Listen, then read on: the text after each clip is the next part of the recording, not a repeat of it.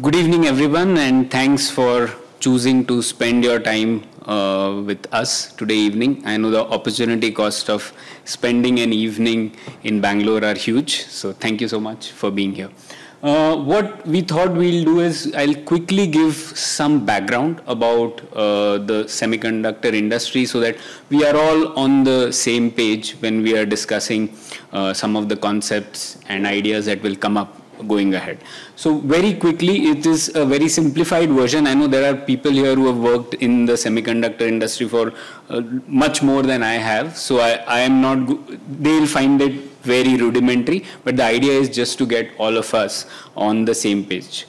So really quickly, I have just 5 slides to share. I'll share that and then we can start. So semiconductor ICs, what we are talking about when we talk about integrated circuits, or colloquially we call them as chips. So essentially you have electronic components in which there are semiconductors and there are non-semiconductors. So the semiconductor word indicates conductivity, electrical conductivity, which is between an insulator and between a conductor, right? In a conductor, the electron flow is so huge that you can't control it. In an insulator, it is so less that it's of no use. But in semiconductors, if you can treat it properly, you can control the flow of current in one part of the circuit, can be used to control the current which is flowing in another part of the circuit. This is basically a huge superpower because you can make something called a transistor, and that can be used as an amplifier, as a switch, into many things, right? So it's like a superpower. Earlier vacuum tubes were used to do that, but in transistors you can do that at a fraction of the cost and fraction of the power. So that was the big jump. And semiconductors, there are non-semiconductors also, like inductors, etc. So we are not talking about that. Within semiconductors, there are various components: memory, logic, analog, optoelectronic, LEDs, discrete, and sensors. So when we talk about chips and ICs, we are referring to the first 4, and they were colloquially called chips, account for roughly 80% of the semiconductor sales. So that's what the people talk about when they are largely talking about semiconductor geopolitics, etc. Right?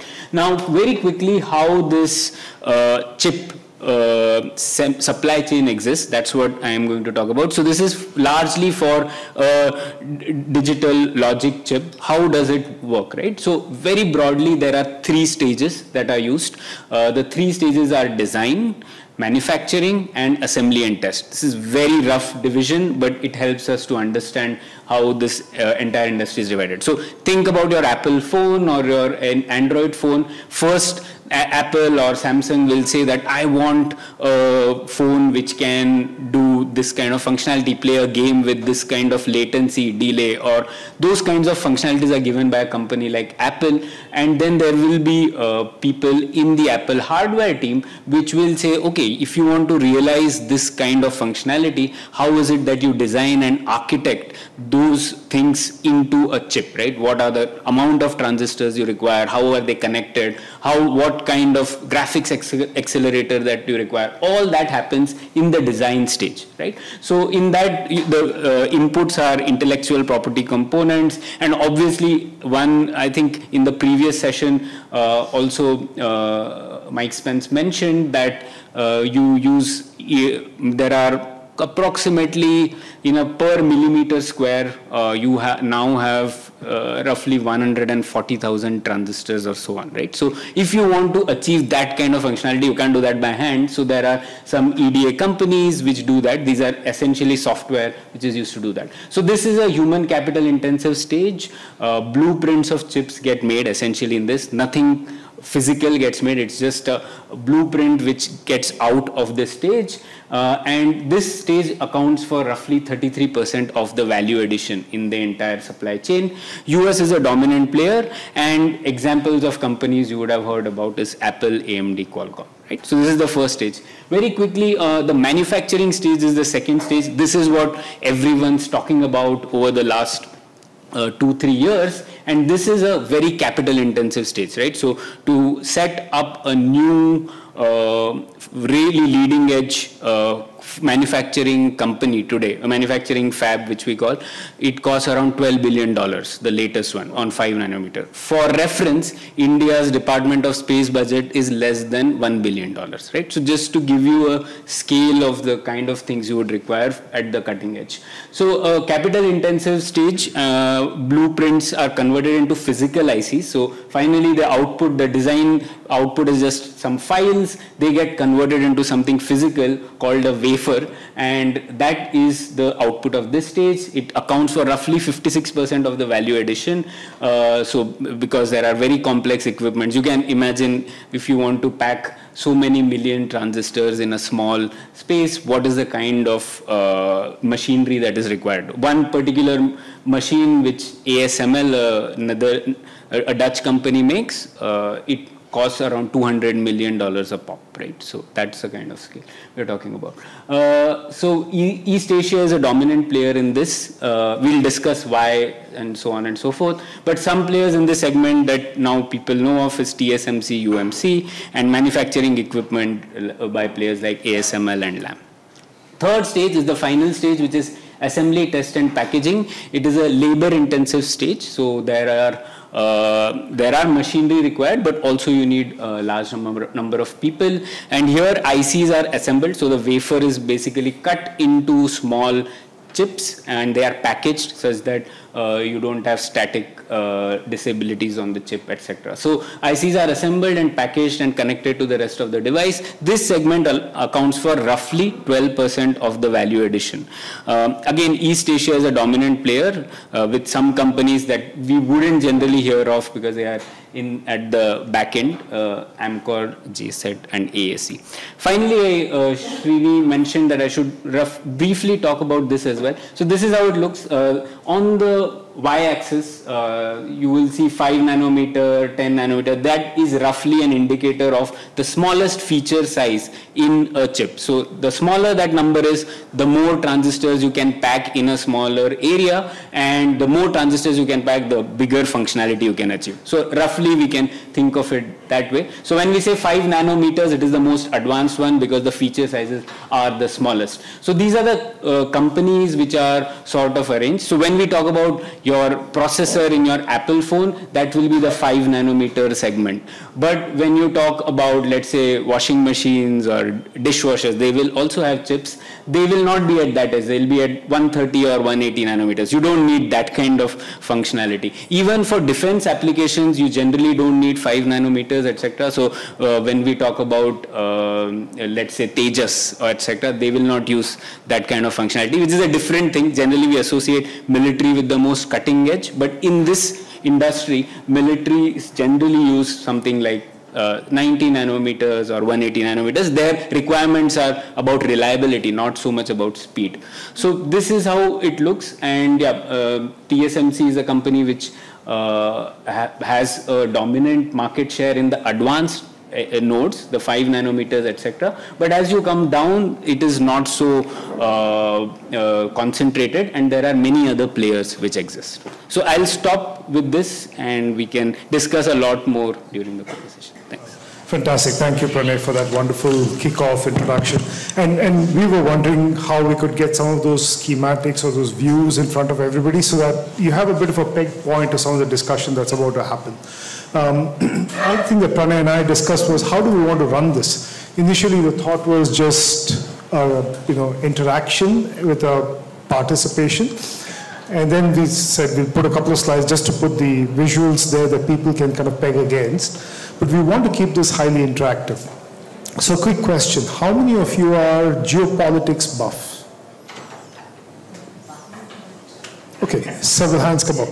Fantastic. And if you're an expert, please raise your hand under the buff segment too. How many of you are semiconductor folks? What's the meaning of folks? People who possibly use semiconductors or design them, so you have an abiding interest in that. Fantastic. So as long as you're not a conductor folk. And, how many of you are here just because it's an interesting topic? It's, okay, fantastic. And clearly, Pranay, I think from the looks of it, it's the the recency of the kind of conversations that have been happening around semiconductors and geopolitics that brings many of us together. So in that case, you might have noticed there's this wonderful book, and I thoroughly enjoyed reading it.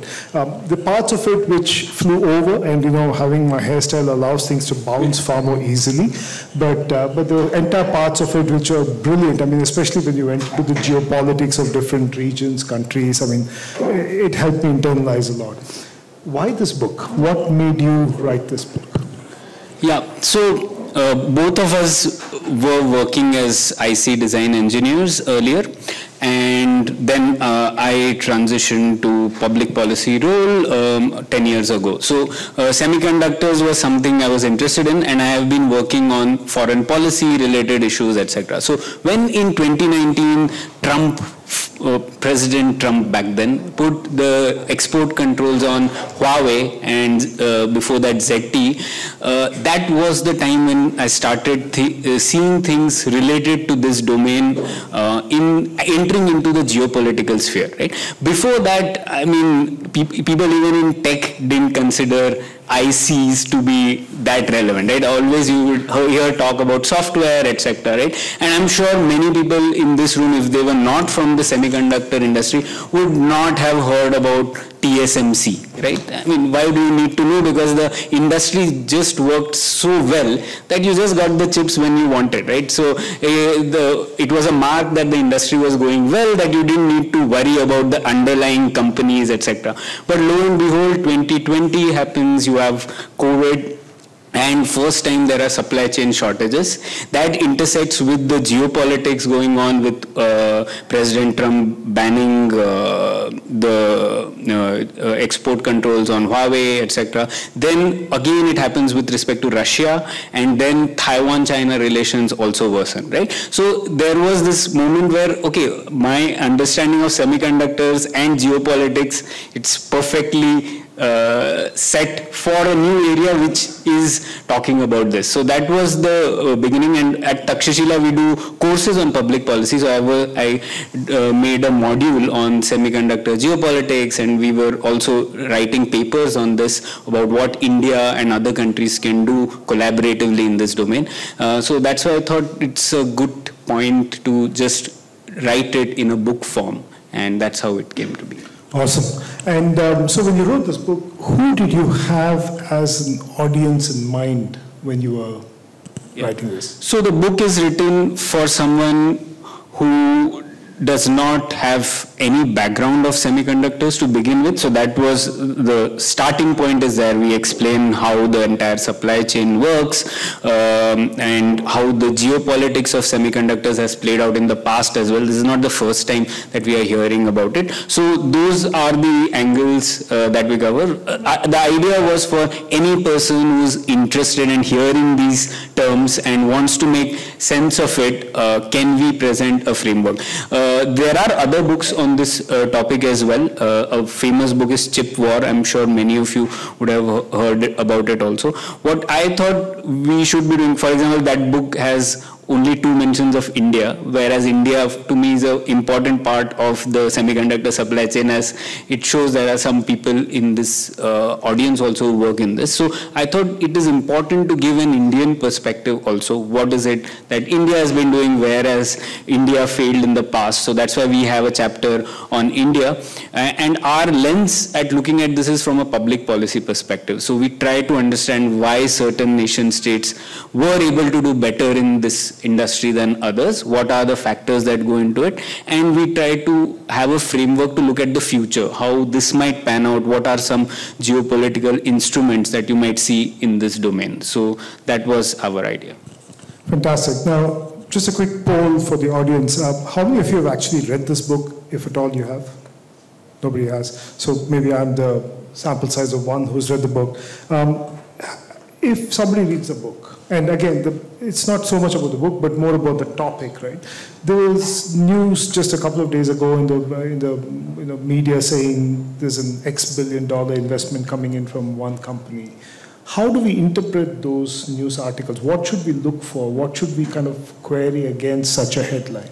In the semiconductor space? Yeah, so oftentimes you will see these news items that some company has signed an MOU with another government agency that they will start a fab, etc. So I'll be very skeptical of that because MOUs don't translate into fabs. The way I would interpret it is through look at that cycle which I said. If something is happening on design, it is more likely true because that is a comparative advantage of India. Already you have the necessary human capital to do things there. If you are seeing announcements on the manufacturing side, it be more skeptical, see through the news items because that is the most capital intensive segment, and doing business in India is difficult when you have to put $12 billion or even $5 billion. And remember, the chip that will come out if you invest that $10 billion today will only be realized 4 or 5 years down the line. So an investor needs to have lot of confidence in the policy, business, tax, trade environments of a country to be able to commit for that gestation period, right? So that's why lots of MOUs signed on the manufacturing side, but they don't realize often. So we'll be more skeptical on that. But on the assembly side, again, because it is a labor-intensive stage, there are more positive signs. So in fact, a US company, Micron, which is one of the well-known memory makers, memory chip makers, has committed to making an assembly plant recently, and that is going to happen. So that's how I would arrange it. Look at it segment-wise and be skeptical when things are happening on the fab. Lots of announcements get made, and as you rightly said, every single day there is a news item about semiconductors now, but not all of them translate into reality. Fantastic. So maybe, and I do realize you showed us some initial slides to kind of set the context for us. But if we just dive into the semiconductor world, can you help us? And you made some remarks about, say, example, Tejas. So it has 90 nanometers or 180 versus an iPhone, which is possibly 5. Can you lay that landscape for us? And if so, what are the opportunities for countries, and including India, in that landscape? What does that look like? Yeah. So when we talk about that chart, which I said, it is roughly talking about what is the advanced edge. So as I said, the smaller the number, it is denoting what is most advanced. But it does not mean that everything has to happen at the advanced edge, right? Like I showed, there is a 50% market share for below 28 and 45 nanometers, which we saw. So there is a big space for nation states or their companies to begin at a particular level, which is not the most cutting edge, and then slowly climb the ladder of getting more and more expertise and developing it further, right? So this is where India's opportunity is as well. Now, what has happened over the last few years is India has tried to do many attempts where we wanted to start a fab, etc. We can discuss later why that didn't work. But this time the government is giving upfront capital support for anyone who's interested in building a fab. Earlier it was not an upfront capital support, it was a reimbursement model. So you start, it's like a PLI, right? You start a production, then you get money back. Now, why will an investor put money if you're going to start production only 5 years from now, right? It's too long the gestation period. No one was interested. This time the government is trying to give money when the building of that fab is taking place. So that's why there are higher chances of an investor, for an investor now. And if you look at the history of a lot of the countries which have gotten better in the manufacturing segment, it has always been a process of you start at the low end, you keep learning, then you get more and more expertise in it, you fine tune your recipe, and then you get better, right? So essentially what happens is the entire game is that there is this wafer where I told you have many millions of transistors in per millimeter square. The game is about optimizing the process such that you get maximum number of chips on a wafer which work accurately.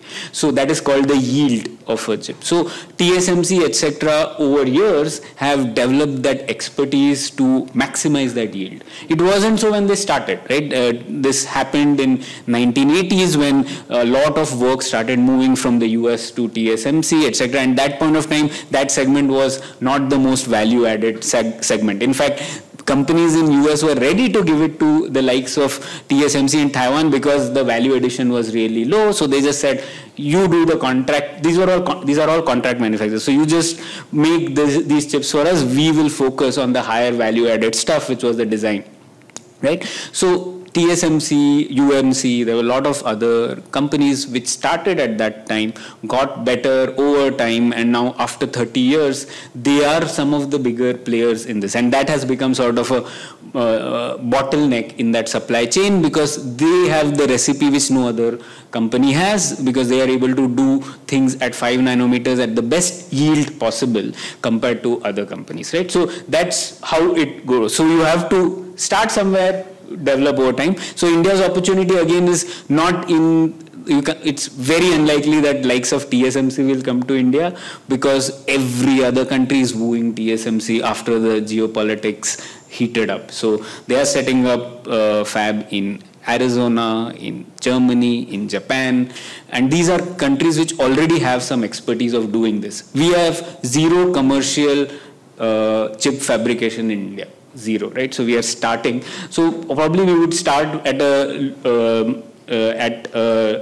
not so advanced node, get better at it, and the cost will also be significantly lesser, and then you build over time. Fantastic. Fantastic. So a bunch of questions kind of open up from that. If you look at the 5 nanometer, the smaller nanometers obviously sounds far more interesting and far more appealing because it's cutting edge. But also what you seemed to say earlier was, for example, washing machines. You don't need something that challenging. So there is a large market, large consumption built around more older technology, if I can call it that. Is that market still innovative? Are there new production techniques, new yield techniques, etc., being applied there? Or is that just commodity, copy-paste world? Yeah. So a lot of it is commodity, but there are lots of improvements which go on in terms of optimizing the process and getting better at reducing the cycle times, etc. So that does happen. And remember, it's when we say an Apple phone, it's not as if every chip in that itself is 5 nanometers. That's a processor chip that we are talking about. But an Apple phone will have several other chips which will also be at 180 nanometers or 90 nanometers. So there is now the big change in India also now is that downstream electronics assembly is happening in India now, which didn't happen earlier. In China also, the way it started was first electronics assembly started, and because there was a big electronics assembly segment, then you have the requirement for chips, and that's why the chip assembly started. Then after chip assembly started, fab started, and then they got better at design as well. So they went backwards in that supply chain. So that's how it happened. So the demand will come not just from washing machines, etc. It will come even from the likes of Apple doing electronics assembly and others here. And a lot of that demand will not be from India because the smartphone market, for example, is 94% outside India. Only 6% demand comes from India. So obviously it will be for things which are made here but are largely for exports, and they have to be export competitive. Amazing, and I'd like to open it out for questions, but I'll stay on the whole semiconductor path for a bit more, and then we'll go to the geopolitics side. But there's a question in the audience. Do you want me to ask the question now or after? You can ask the question now as part of the same theme, if you can. I missed the very first part because I was in the other one. Maybe we should start 5 minutes later. So this question might be redundant for that reason. I'm not playing the devil's advocate, and I'm not a semiconductor folk, as you put it. For example, if you're talking about photovoltaics, which also use this thing, and they certainly don't use 5 nanometer chips, we could be competitive in the narrow sense of the word. But on the other hand, making those chips is very energy intensive. So China subsidizes those chips essentially by subsidizing the energy. So I have two questions there. One is, does it make any sense for us at all to make anything more than a minimal number of such chips rather than importing them, and instead take advantage of China subsidizing the cost of those things? At another level, you mentioned Micron Technology setting up that shop in Gujarat. They are being subsidized to an enormous extent to do something that Malaysia was doing 40 years ago, 40 plus years ago. And Malaysia has not progressed up the value chain in any sense of the word, either in terms of sophistication, in terms of value, or on any other thing. The only thing is they're providing jobs to some hundreds of thousands of semi-skilled people. Would you like to answer those two questions on the basis of policy rather than purely technology? Yeah, great point. So one thing, it's not just, I don't think energy is the big issue. The issue is... I didn't say it's an issue. I'm just saying that they're paying for it. Why should we pay for it? Yeah, so earlier when this industry sort of bifurcated and you had lots of manufacturing happening here, it was for two reasons. One, environmentally, it was polluting in the 80s, etc. And also like the value addition was less. Over time, it has gotten better. So now the environmental angle, etc. is not that big a problem. So processes have been refined, etc. So that is one thing to know about. The second one, that why can we import chips from China? Sure. So I think I have made this argument also that today 64% of ICs that come to India are from China or Hong Kong or Macau, so largely from China. Do we need to stop all of them? No. Why? It's okay if they are making it, just take advantage of it. But what I would say is required for India, and that's my preference, you need to think in terms of vulnerabilities as well. The goal of public policy is not just in terms of making something, but to reduce critical vulnerabilities as well. So if you want to make the advanced chips 20, 30 years down the line, you have to start somewhere. And the start would be to make to learn and to create that ecosystem of how do you get a fab, etc. So I don't think ever we will be in a position where we will be self-sufficient in chips. No country is self-sufficient in chips. Taiwan's biggest imports is chips, even though its biggest exports is chips, right? So the aim shouldn't be even to try that we will become self-sufficient. That's not, in my understanding, what the government is trying as well. The idea is to at least start somewhere in this value chain, to know how this happens, to reduce a critical vulnerability in this information age. That's how I would put it. So aim is not to do everything in... But semiconductors, India set up a plant 30 years ago, and until that fire occurred, they were making chips. Can I? If we, yeah, go ahead. And there's one more question after that. Can you keep the question brief? Yes, the mic's coming your way.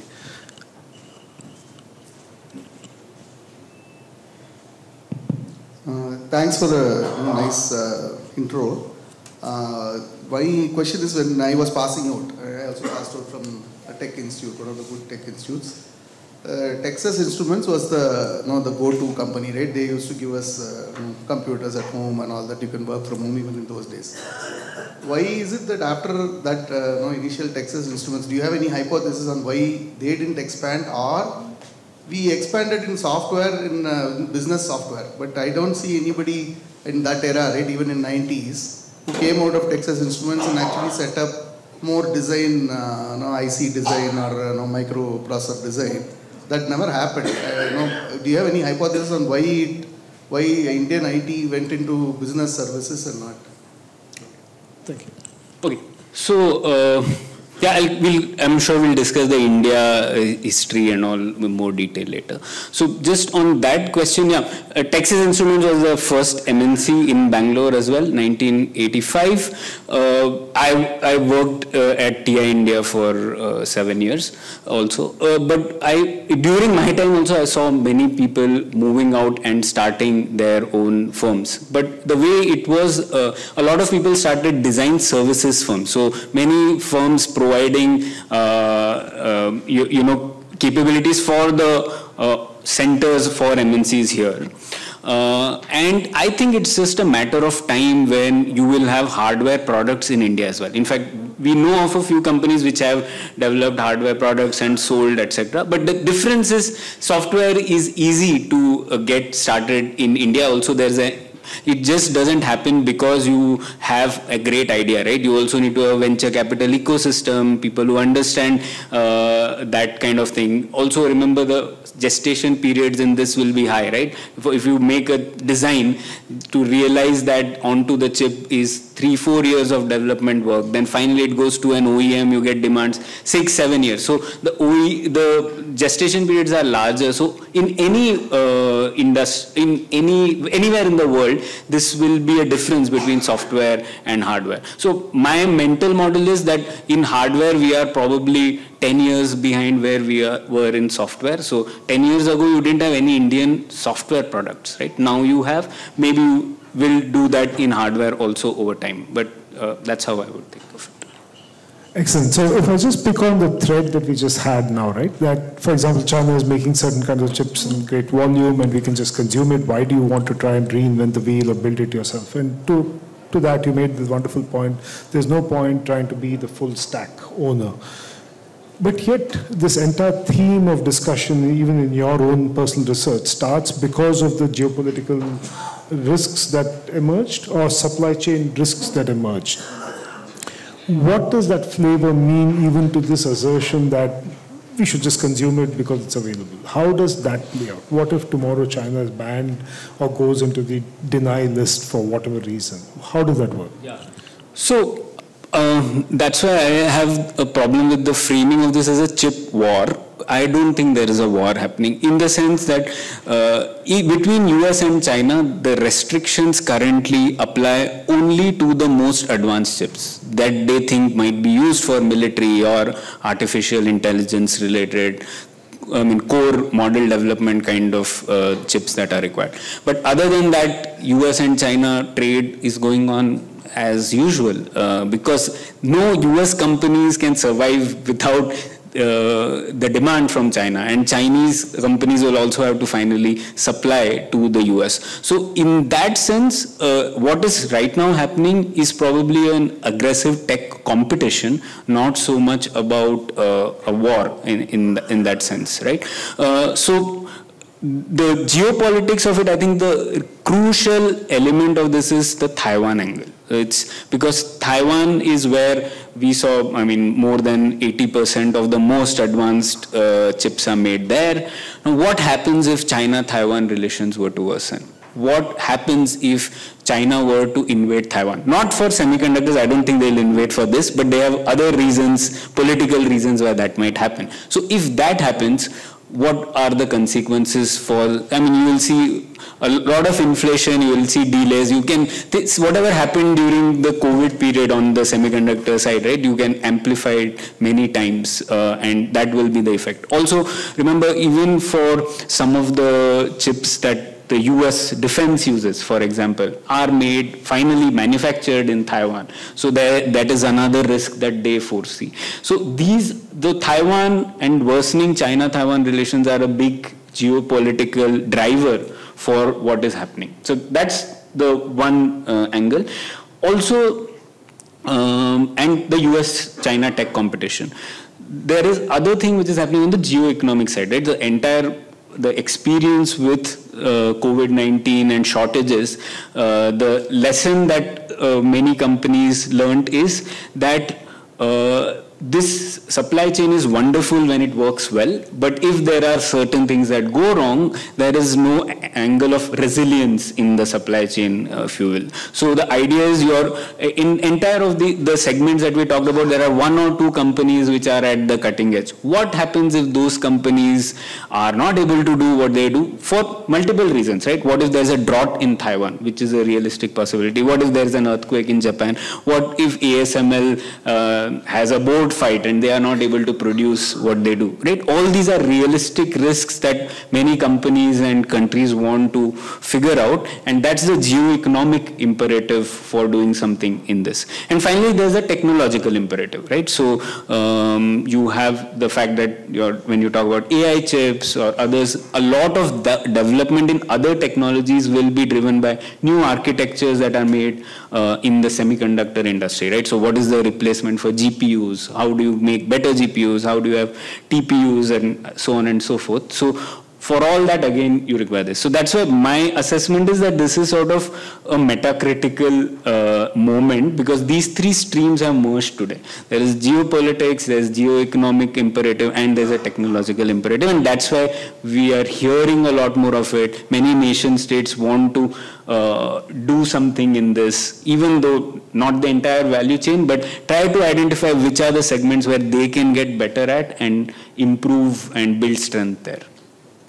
Awesome. For the sake of completeness, can I request you to take a small sidebar, explain why AI, and specifically Gen AI, large language models today, are so reliant on GPUs and therefore the very dense chips. So what is that correlation, and therefore what is that war, if you can just take 2 minutes to explain. Yeah, so essentially the new LLM models, etc., that are using, you have to do large scale matrix multiplication and those kinds of operations. A lot of those operations require parallelism. So you want to be able to do a lot of those convolutions and computations in a parallel manner. You don't need to do it sequentially. Now, when you use a general purpose chip, right, that will do things sequentially. So you will not be able to achieve the kind of the training speeds that you require. Right? These training runs are very costly,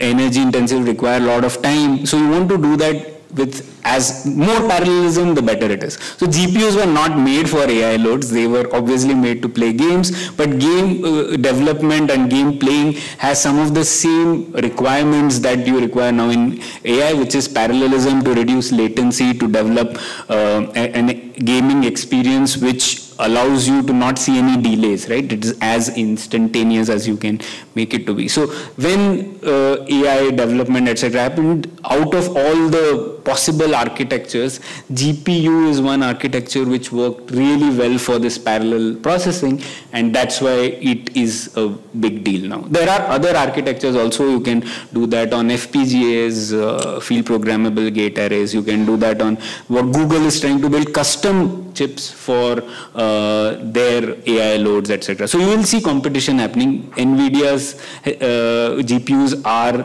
ruling the roost now, but not for always. There are a lot of competition might come up in the next few years on that.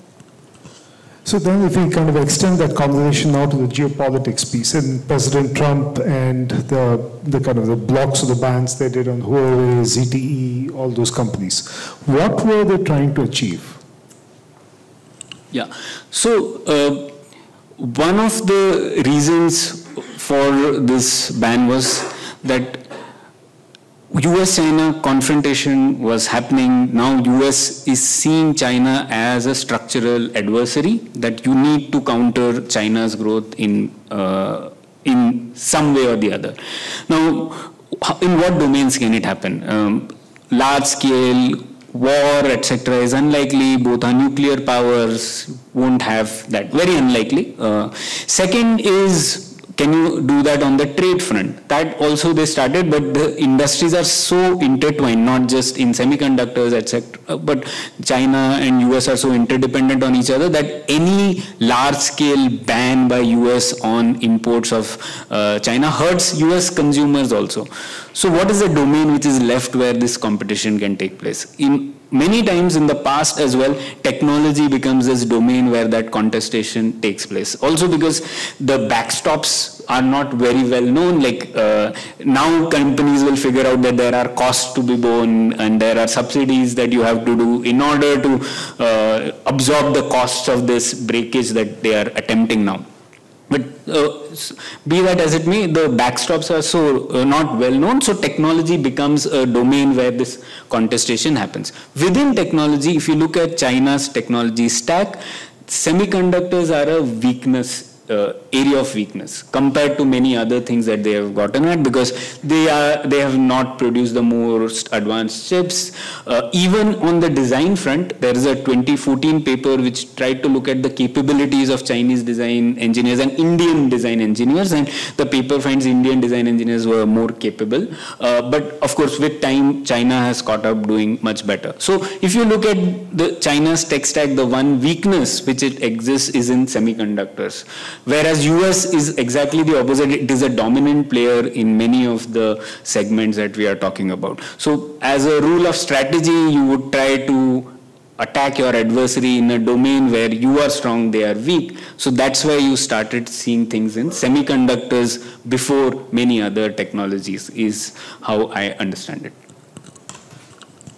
Excellent. So I'm going to fork this thought now into two parts. One part is, therefore, China is supposed to be this manufacturing superpower, and it is for the amount it manufactures. You give them anything, they figure out how to kind of reverse engineer it and then make tons of copies. So what stops them from achieving that? And I think you alluded to a bit of it about design engineers' capabilities, etc. And you seem to say they seem to catch up.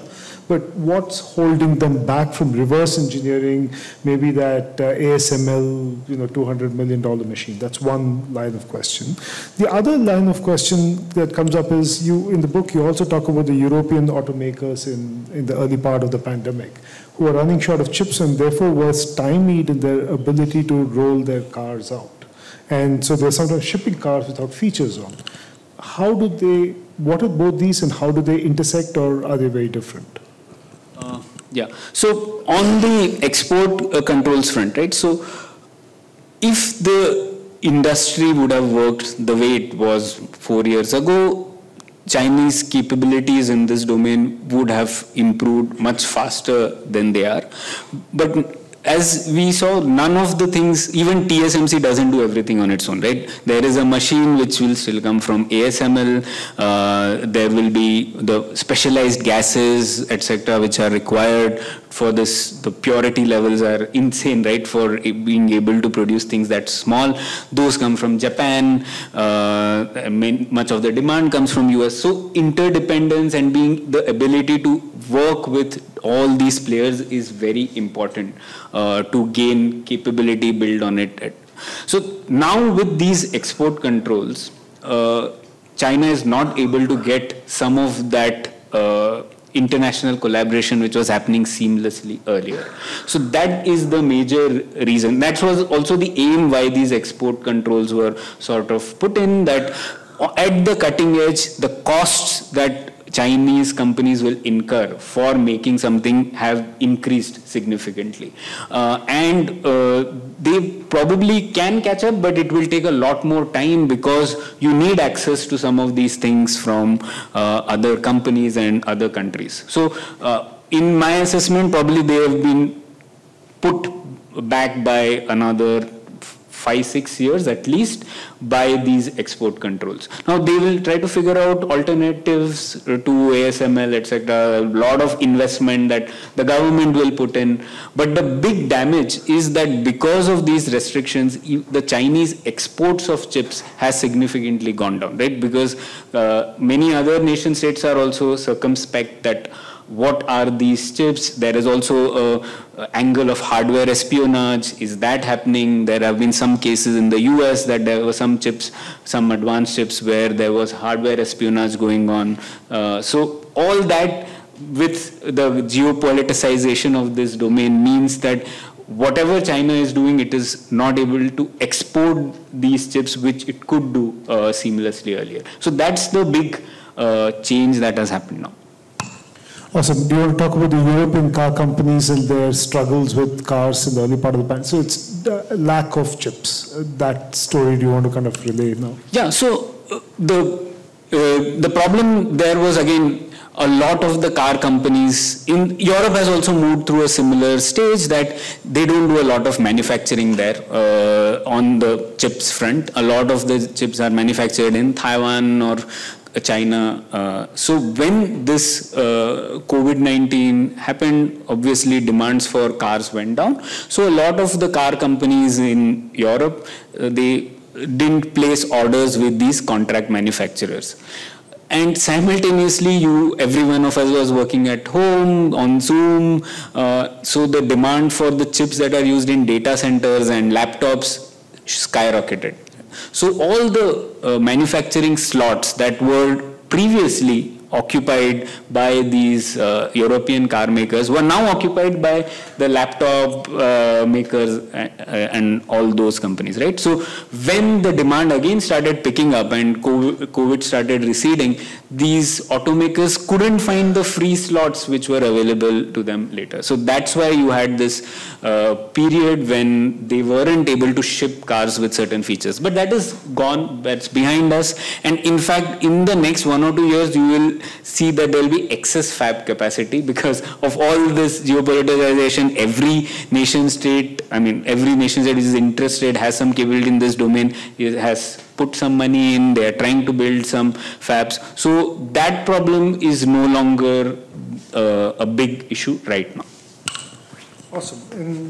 In the early part of the book, you talk about fabs and spare capacity of fabs, which then drives a whole amount of innovation and contract manufacturing, which then opens up entire new areas for chip manufacture. Do you want to talk about that and maybe what it can open in the coming years because of this additional capacity that's there?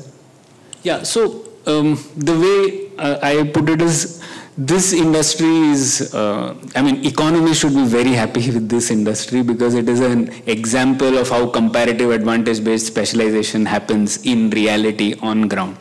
So the way it happened earlier was, first, all these processes which I told were done by a single company. One company used to do all that, no problem. They used to get the chips out, manufacture it, assemble it as well.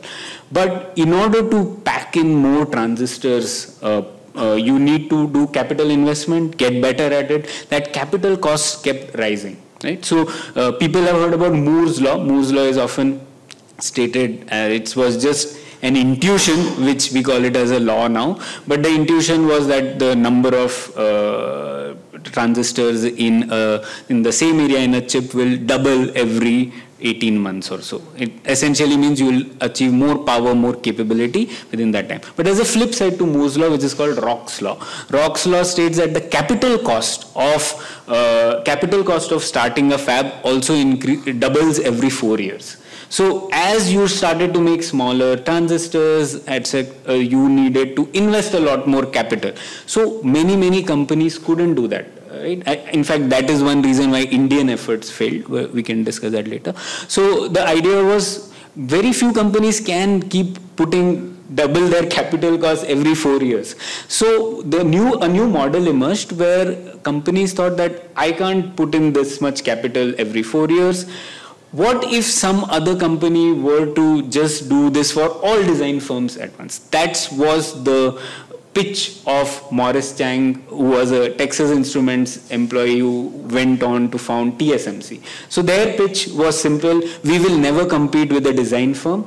Whether you are AMD, whether you are Broadcom, doesn't matter. You just give us your designs, we will manufacture it for you. So we'll be just the contract manufacturers. So they build the excess capacity, right? So they build this capacity, which the pitch was simple. You give us the designs and we'll make it, right? Remember, if you didn't have something like TSMC, first of all, the capital costs are high and you have to keep your fab busy with chips all the time to recoup that money, right? And you will do that only if you have sufficient demand. Not one company will not have sufficient demand to absorb that capital cost. But now you have a contract manufacturer who can absorb demand from 30 companies and then keep the fab busy at all times and run it at revenue, right? So that is the innovation, process innovation which happened, and that's why a lot of companies in US and Europe were very happy, because you could have new startups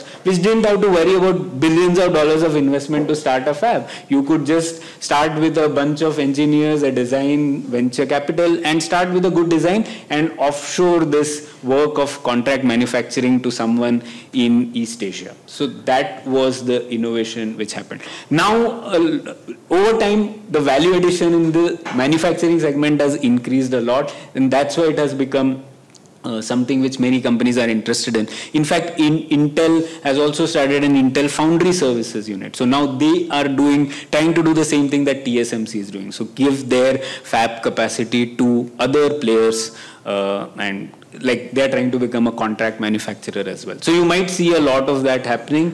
For the same reason, costs are rising, capital costs are high, they are prohibitive. So you want to be able to utilize whatever capacity you have to the fullest extent. Amazing. And I'll ask one more question and then open it up again for some more questions from the audience. Now, going back to the Cold War era, I mean, before I go there, you spoke about China, you spoke about the denial of market, I mean access to market to China, which you said will set them back by several years.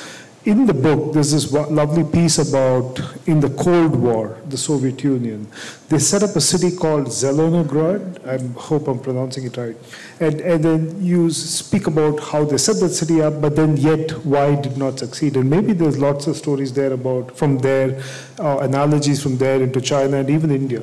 Do you want to speak about that?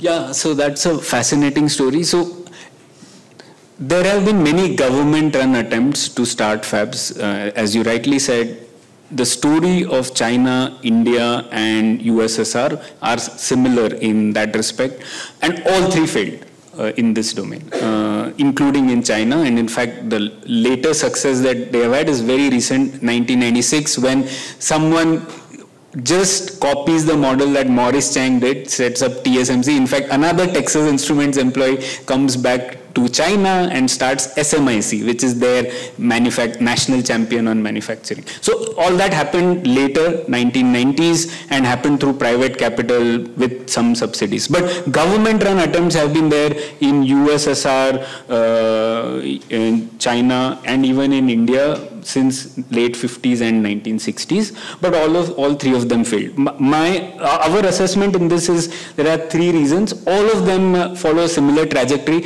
Government-run attempts first start and they achieve some initial success, but over time, just think of it from a rock slow perspective, right? You need to put in constant capital to be able to be competitive at the leading edge.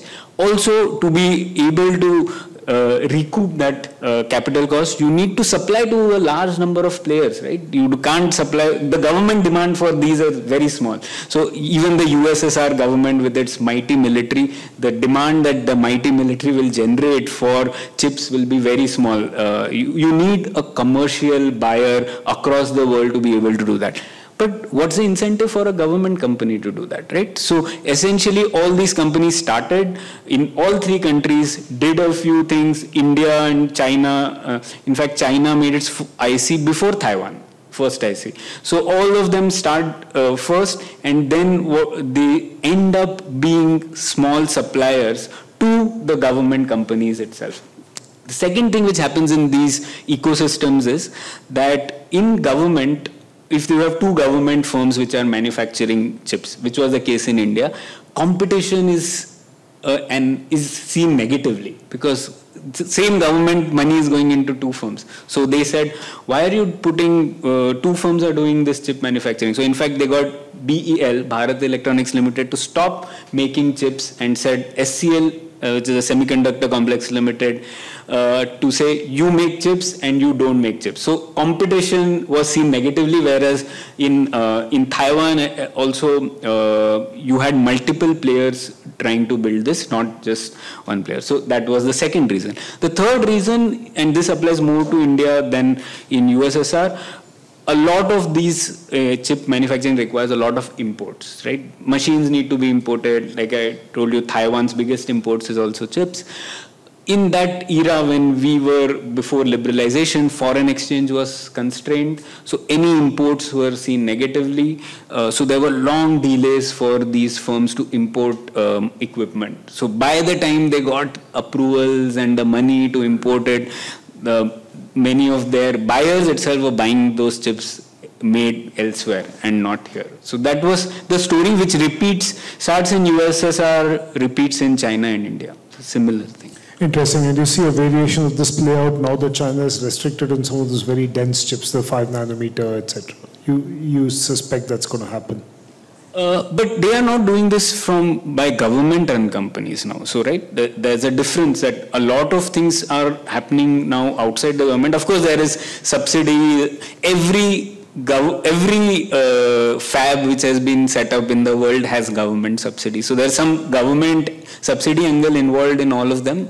But these firms are not being run by the government, whereas earlier they were. So their focus was pretty much on, okay, space and defense sector. These are the ones that I want to supply to. I don't want to compete in the exports market. That is not what is happening now. Awesome. And there's a question from the gentleman here. Yeah, the last discussion was very interesting. In fact, you brought out why India's attempt to make semiconductor fabrication here did not work. You brought it out very clearly. What has changed? You think commercial guys are going to produce a lot of things? Take, for example, I'm talking about a slightly different semiconductor now, gallium nitride.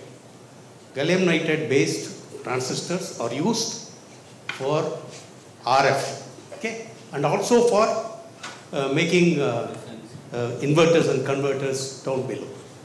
If you look at the market for this, in India, there is not a single company who has designed a RAN, a radio access network. Not a single company who has made even a charging unit. Design, I'm talking about design. So if some fab in India makes this, let's look at the lower end, the low frequency switches, of which there's a lot of benefit if you use GaN. Nobody will buy it. So the commercial, at least if you make something for defense and space, there will be definitely a captive market. But whereas commercial, nobody will buy it. Because nobody invests in R&D. Nobody makes a circuit board. You open any system, it's all imported. So, second thing, on the same line, assume that you're going to make a processor like Intel's, some processor that you want to make. It is not just hardware. The amount of software support they provide and the amount of man years and man money, I don't know what to call it, millions of dollars they spend in providing those support services also need to be produced here. So when will you ever catch up? So I think the system in India is not pragmatic. It is just, as you rightly said, like the fabrication you brought out. In Malaysia has not gone anywhere by packaging something. We will end up in such a situation and we lose a lot of money. So let's look at it more pragmatically. I'll read your book and we'll discuss it. Thank you. I'm glad you got one reader. Yeah, I'm not that pessimistic actually. There are many things which have changed. I'll restrict myself to the fab part.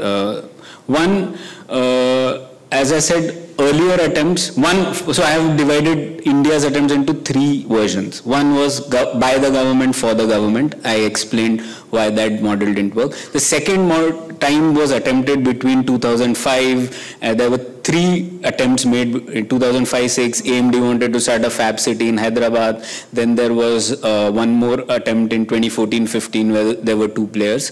A lot of that didn't work because there were really concerns on doing business. Retrospective taxation happened in that period. So all that, there was a fear that if I'm going to invest money in something which takes 5 years for first product to come, I'm not going to put money in it. This time, the change is several changes, right? One, as I said, downstream electronics assembly is happening in India, which didn't happen in even until 2014-15 at a commercial scale, right? Apple wants to make 15% of its iPhone production in India by 2050. Correct. No, that's what I'm saying. Yeah, so that's what, once you start doing that downstream one, you will require demand from the upstream one. That didn't happen earlier. So the demand is rising. One. The second big difference, as I said, is the policies right now are backing capital costs of, so there's a 50% capital share. So if a fab wants to invest 1 rupee while the government is building it, the government is willing to back it by another rupee, right? So that was not the case in any of the schemes earlier. So that is another change. The third big change, I think, is something we cite politics of innovation literature called creative insecurity. The idea is earlier R&D, etc. are 21st in our list of 20 priorities, right? Because we have other things to do.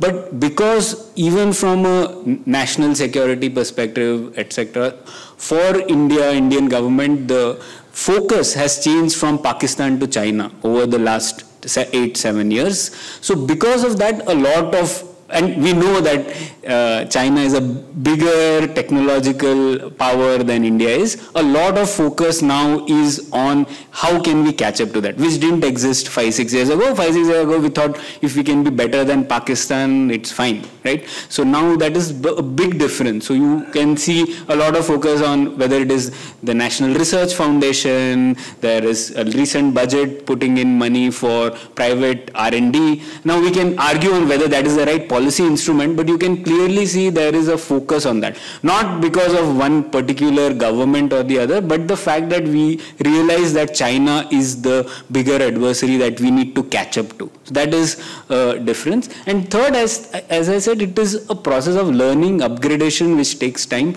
We would have said exactly the same thing about Indian software 15 years ago, but you have Indian software products which are being used globally. I think that's something similar you might see in hardware as well. Can I take that thread a bit further? Likely. Did you use the word might or likely? Quite likely. Might. I don't know. You said might. Yeah, it's might. Okay. If I take that thought slightly further, essential to that is a notion that there's a very high-end entry barrier to entering some of these areas. Like, and the point we made is even if you take something like an inverter, there's no chips of any form, there's no even minor pieces which are completely designed locally. But yet if I look at, say, maps, which is not a low entry barrier topic either, but yet you have NAVIC chips which are now becoming more widely consumed. You have local maps and not Google Maps, which seem to be pretty good, and most truckers seem to use it.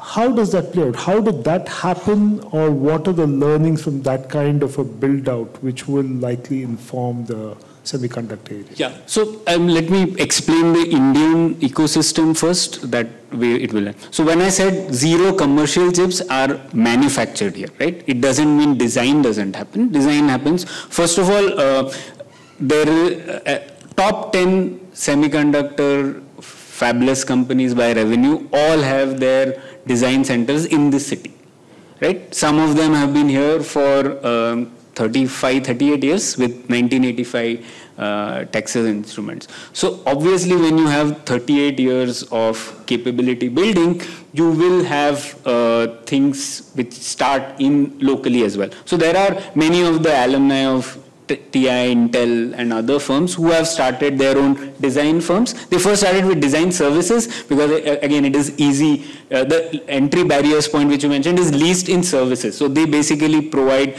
people who know chip design to these firms like Intel and others. So a lot of the first companies which came around 2000s and that period were the services firms. Now over the last 5-6 years, a lot of product firms are have also started coming, not like in the software space there are many, but they have started. Some of them have been acquired by Renesas and other multinationals as well. So that process is happening. And it's about how fast that takes place. So if there's a lot of attention on government policy for the fabs, but if you look at government policies, it's not just for fabs. It is also for design, it is also for assembly, it is also for gallium nitride, compound semiconductor chips. So the policy right now is across the entire ecosystem, including design. So that is what is happening now, and yeah, maybe you will see some of the things happening out of it. Excellent. And if you can hold questions for just a couple more minutes. Looking at the time, we have about 25 minutes left. Do we want to spend some time on the global landscape of semiconductors? So the book is obviously very exhaustive on that, talks of Europe, talks of East Asia, talks of some of the key countries there. How do they interplay? Who does what? Do you want to spend about 5-10 minutes talking about that? And after that, we'll open it out entirely to questions. Yeah. So globally, like I explained, a lot of things, let me take some key features of this. So one, every country which has built a semiconductor industry has built it with some form of technology transfer from the US. That's one point we need to realize, including China. And a lot of it happens through technology transfer. Initially, you learn, you're doing a contract manufacturing from someone, then you get better over time, and technology upgradation and learning happens. So in this, the global landscape currently is that Europe is very good at the research segment of that supply chain which I mentioned. So there are, there's IMEC in Belgium, which does a lot of great research. And then there is also, in the manufacturing segment, the machines which go, photolithography machines, for the most cutting edge, they are called extreme ultraviolet photolithography. Those kind of machines are made by another firm, ASML, which we discussed in the Netherlands. So that's how Europe is placed. There is some manufacturing capability at the trailing edge nodes, but nothing significant at the advanced nodes. And now they are trying to get the likes of TSMC to set up shop here. Again, huge subsidies by the government and European Union to get them to set up shop there. So that US is a dominant player in most areas of this supply chain, apart from the advanced fabrication segment. Okay. Other than that, so the software which goes into making these chips, EDA tools, there are 3 main companies.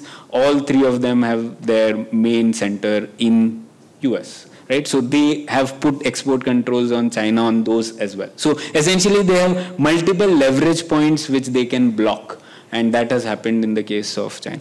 Then intellectual property, which we talked about, some of these chips, like for example, you have a blueprint for, in your phone, the blueprint is not from an Intel processor, of an Intel processor, but ARM, which is a UK based company. So some intellectual properties there, again in EU, they do very well in that segment, design and research segment. A lot of work on, which we discussed about manufacturing, shifted to Taiwan. So Taiwan and, I mean, even we were talking about Malaysia, Singapore, they are doing reasonably well on the assembly part. So I would say they have done better on that than India, and so that also happens. And then you have South Korea is again a big player. Japan does very well in the gases and specialized materials which are required. That comes from Japan. And yeah, China is trying to get better at many of these segments internally. They also have good design firms now, which have been built up over time. But all this happens through a lot of international collaboration. As I said, it has been one key element. So I like this phrase which Vilishi uses to describe this. It's like a transcontinental relay race with hidden hurdles. So there, it's you're passing the baton from one company to the other, and there are sometimes hidden hurdles, as you saw, and those when they rise, we talk about it. Are there any groups or cartelization of some of these countries, or is it all just open free? Yeah, so now that's a great question. There is now, because of this becoming a point of geopolitical contestation, there is a cartelization in the sense that there are multilateral controls which are being put in, right? So for example, there is once US put these export controls on China, obviously there are some alternate suppliers, so they could have said, ASML could have still supplied to China, so US had to also get Netherlands on board, US also had to get Japan on board, and US also had to get South Korea on board. So there is a lot of that game happening where alliances are being formed on this. So there is a Chip 4 alliance between Taiwan, South Korea, Japan and US, which is trying to see if things can be restricted to China. And so China doesn't have any great partners in this domain.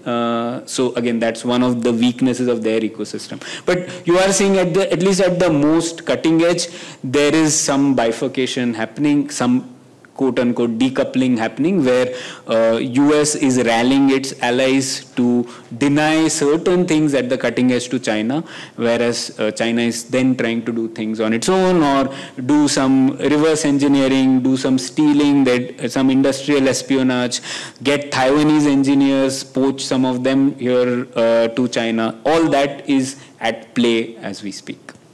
You spoke about EDA software being denied. Are there alternates to that, or is that quite a steep entry barrier? Yeah, there is a steep entry barriers, because to develop that software, you need to work closely with the fabs, because you need to develop libraries which characterize how a particular transistor works, right? That's a lot of work, effort, research on trying to model it perfectly in software, and that happens because when these software firms work closely with fabs. So a fab cannot work with many companies at once. You need, again, a lot of R&D there, so it's difficult.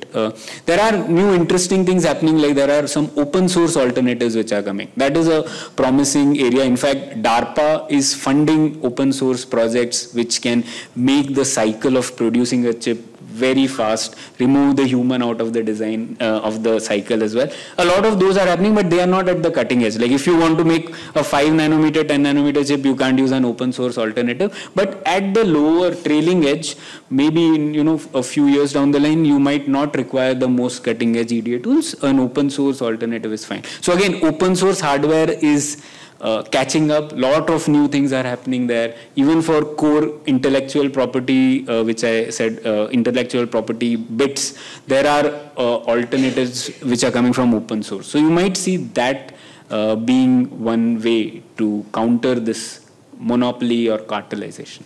And for somebody in the audience who's not seen or heard of what an EDA actually does, can you just kind of briefly describe it? Yeah, so EDA is electronic design automation. As the name suggests, you have to have millions of transistors in a small area. So you essentially use software to get things done, various things. So where the transistor should be placed, and to model how the delays between them will be.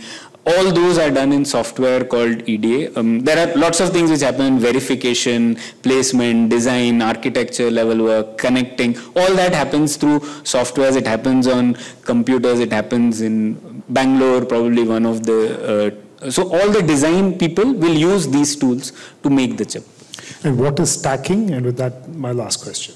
Stacking? Stacking. You speak of stacking is the next dimension in chip manufacture, chip design. Oh yeah, 3D stacking. So again, let's go back to the overall idea of Moore's law, right? Moore's law, we said it was an intuition in 1965 that the number of transistors will double every 18 months. It was just an observation based on what was happening at that time. How has it been kept true until now, right? How has we followed? There are a lot of process innovation, economic innovation, this entire supply chain moving, comparative advantage-based specialization has been necessary to keep Moore's law alive. So what happens is, earlier a lot of the magic used to happen in the design stage. Then to keep the Moore's law alive, to get better chips, the magic moved to the fabrication point, right? So they figured out how to make transistors smaller, the way, how the transistor was shaped itself changed. There was a lot of innovation in that. That's why value addition there increased. Now the next stage of innovation is happening in the third segment, which is assembly, test and packaging.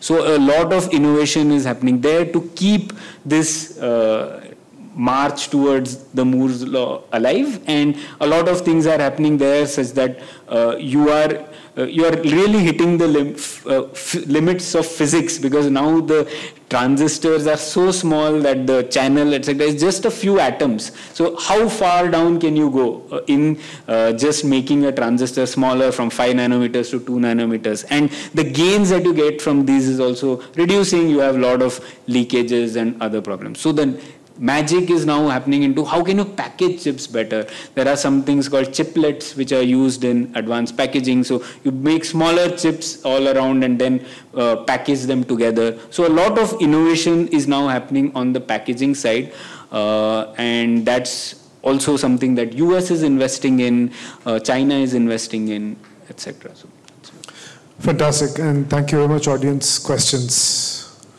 The lady at the far end. Start with the lady. Thank you. Thank you.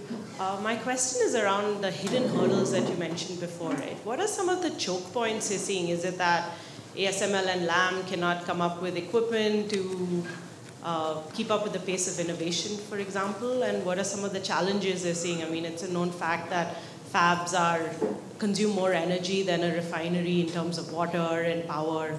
Is that potentially a challenge? So just what are choke points and challenges you see across the ecosystem and supply chain?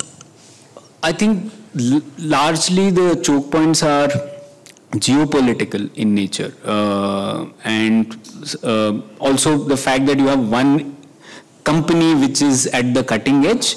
So that's the geo-economic choke point. Water and electricity to me are not the big choke points. I mean, I often hear this, that how can India make a fab when we don't have water and electricity problems? You don't have to solve water and electricity problems of India to make one fab, right? You need to provide water and electricity in one place, which you can. I mean, India runs space programs, nuclear programs. We can also do a fab, which is not at the most cutting edge, but you can start somewhere. So the choke points really are these companies which are like EDA tools, again, 3 companies. So if you can control those 3 companies, you can deny it to another adversary, right? The most cutting edge lithography machine, 1 company. So again, if you control that, you can deny it to a potential adversary. Yeah, even the specialized gases, again, largely coming in from Japan, a few known companies. If you can control them, then it will be a problem. So it exists because there are very few companies which are really great at the cutting edge, and that's the real choke point in my view. Thank you, gentlemen. If you can keep your questions really short and brief. Thank you.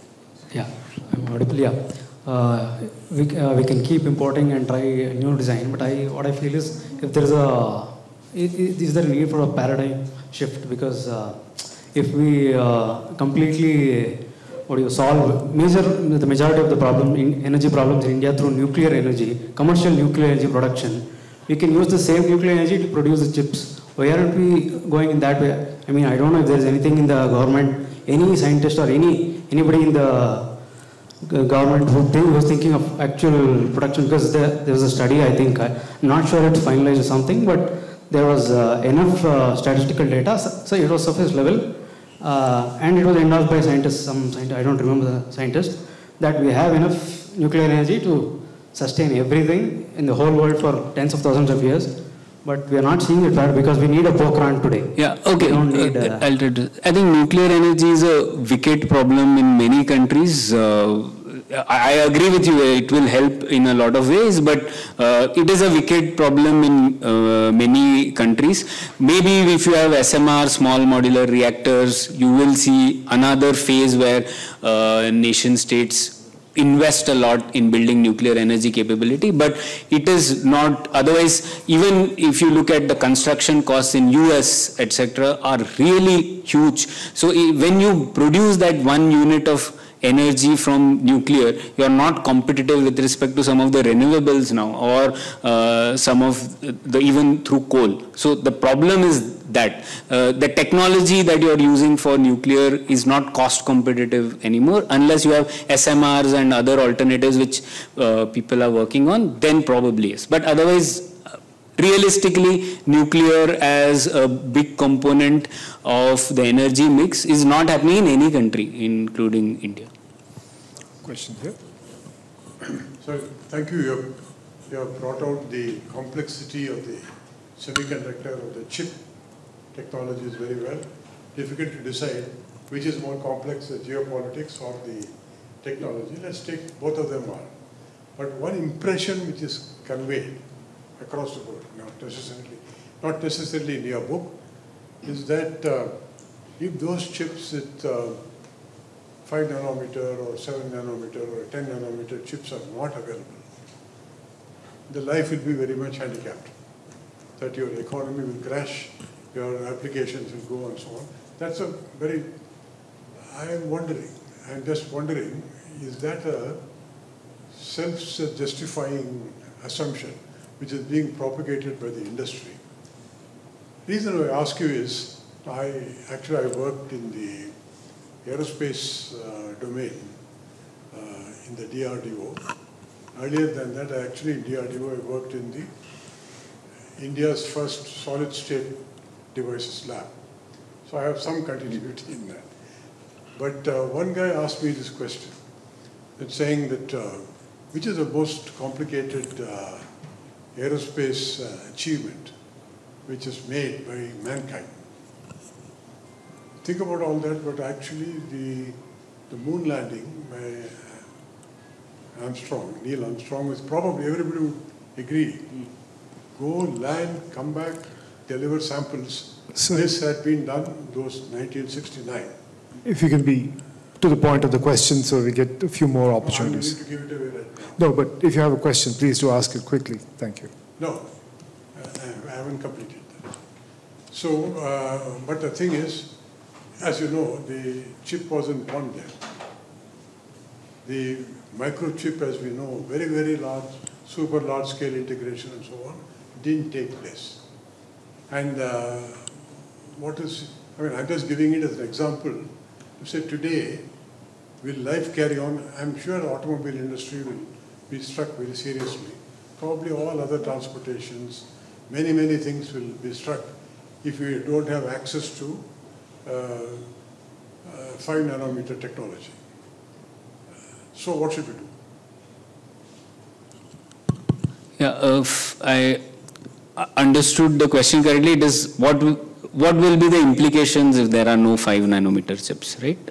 Is that? No, but given the fact that you could go to the moon, pick up sample, come back and deliver it at a time when the chips didn't exist. Oh, no, chips were used in the Apollo mission. No, not in the They were. More of transistors. Yeah, so chips, but ICs, of course, ICs, that's what we are talking about.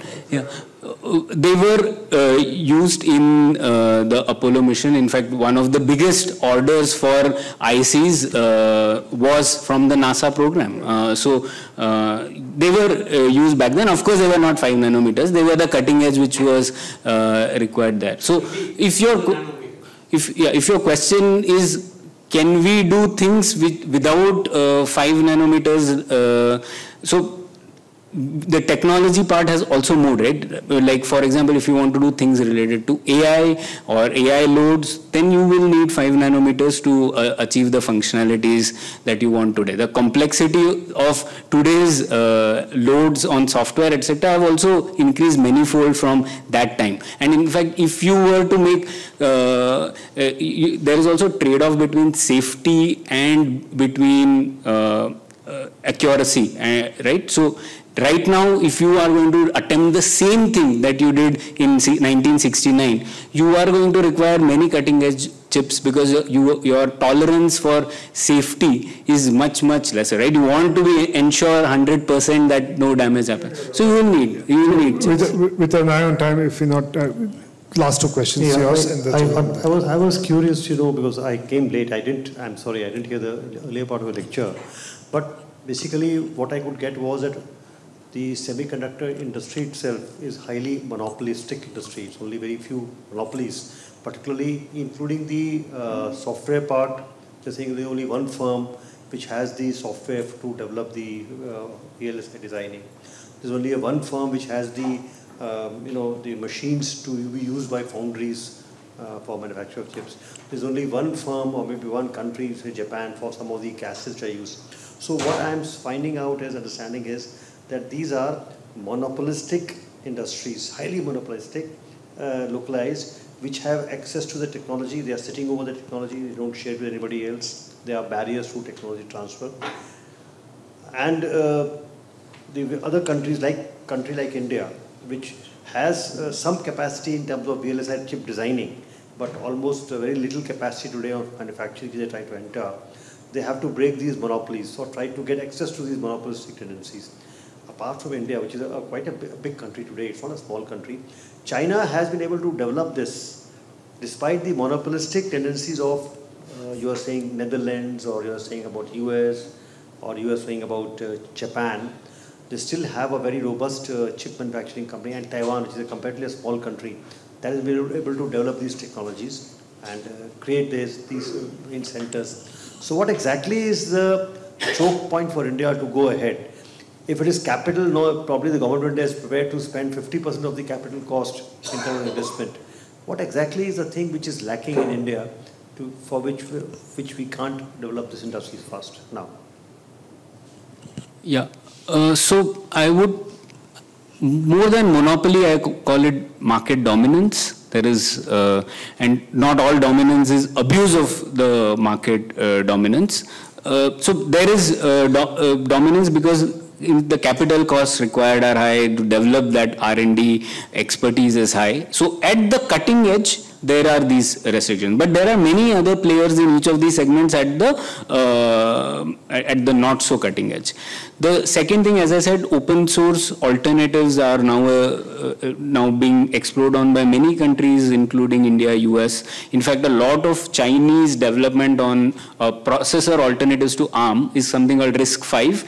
It's a project which came out of UC Berkeley, I think, and a lot of the companies which are working to productize that those kinds of processors are Chinese companies. India is also one of the founding members of this alliance. Then there are a lot of companies which are trying to build in India as well.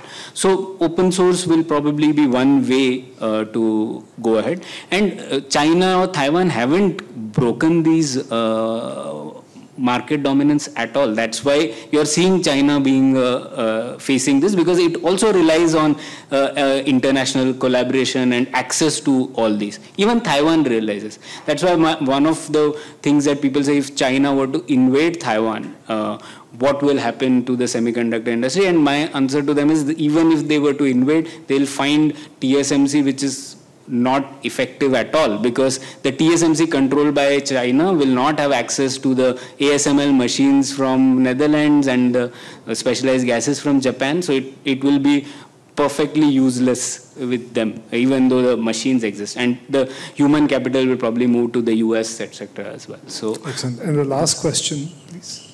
Cool. Yeah, thanks for the talk and all of your exposition. It has been very insightful. A common theme I'm picking up from the wizened old semiconductor folk, as you like to call yourselves, is why should India do this if others have tried and failed, which is at best short-sighted and at worst it is isolationist. India doesn't need to have everything in place, all the steps in place, all the materials in place, all the processes in place to achieve semiconductor supremacy in this region. I'm sure there are regional powerhouses of expertise and experience which we can leverage, and if we resign ourselves to thinking that we need to have all of these things in place, I think that's just looking at it incredibly wrong, especially after holding the G20 presidency last year. So yeah, what do you think about that? I think my understanding from reading all government policies is that they understand this. I think both the MeitY ministers have done chip design, right? So they understand this broadly, that you can't do everything in the supply chain and you can't be self-sufficient in chips. I think that is thing. But the idea is, what do you do next, right? So from my understanding, India's policies have 3 goals. One is to build on your comparative advantage, which is design, right? So how quickly can you get people, 20% of the design workforce in the world is in India, right? So how quickly can you get some of these people to start Indian product companies? So that is one segment. Build on comparative advantage. Second goal is to reduce vulnerabilities. And that's where the idea of building fab, at least one fab to get started, comes in, right? That is the second. And the third goal, in my understanding, is to reduce dependence specifically on China, because it is a geopolitical adversary. The priority the government has put in, from my assessment, is that first priority is reduce dependence on China. Second is to reduce vulnerability. Third is to build comparative advantage. My view is it should be exactly the opposite. That, okay, some of the things that we are importing from China are not mission critical. They are low-end chips. It's okay to import. We don't need to put money into building a display fab, for example. Why there are alternatives to display fabs? If China is not, did you saw display fab shortages during COVID? There was no shortages of that, because there are alternative suppliers. You will get that from others. So focus on building comparative strength. So we should do a lot more in design, understand why design firms, not many more design firms are coming up, what can be done there. There is a policy for that, but I think it is undercooked. But that it should be more focus oriented. And then second is, yeah, you need to reduce some vulnerability, in the sense, learn at least how to have an ecosystem of making chips over time. So that's how I would say. No one is trying to be self-sufficient in this area, even though Atmanirbhar is a common phrase, but I think the people who are in the policy understand that no country in this segment is Atmanirbhar, and so can't India be. So ideas where which part of the segment you have, says that you have a leverage point. Were any other nation state to contest you, you have something to play in this entire supply chain. That's the thing. Wonderful. With that, I say thank you very much. Some of you I know have raised your hands and have questions. I'm sure Pranay will be more than happy to talk to you outside. And if you want to get a book, copy of the book, and even get his autograph, I'm sure he'll be happy to oblige. Pranay, thank you very much for a very engaging talk. A big round of applause to him. And, thanks, Srini. Thanks, BSc, and thanks all of you for the question.